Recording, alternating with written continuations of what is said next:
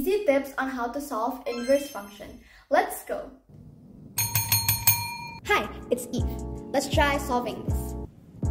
We have the equation h of x equals 5x minus 1 over 3. We have to find this. So, how do we do this? First, write down the equation. H of x equals 5x minus 1 over 3. Now replace h of x with y and write everything just the same way. Y equals 5x minus 1 over 3.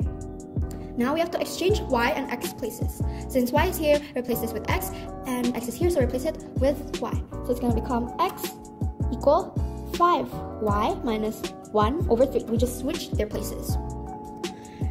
Now, just solve it like usual. To find this, we have to make y alone, and we have to find y. So to do that, we need to cross multiply. Cross multiply the top and bottom, not the top and top. So it's going to be x times 3, and not x times 5y minus 1, because that's wrong. That's top and top, so top and bottom.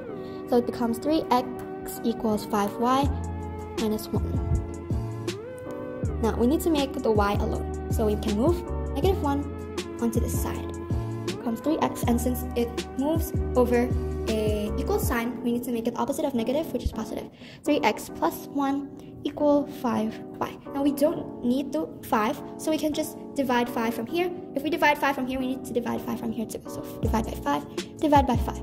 So y equals 3x plus 1 over 5. And that's your answer. Just write it down again.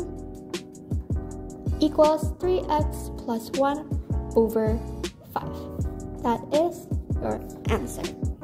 Don't forget to like. Bye-bye!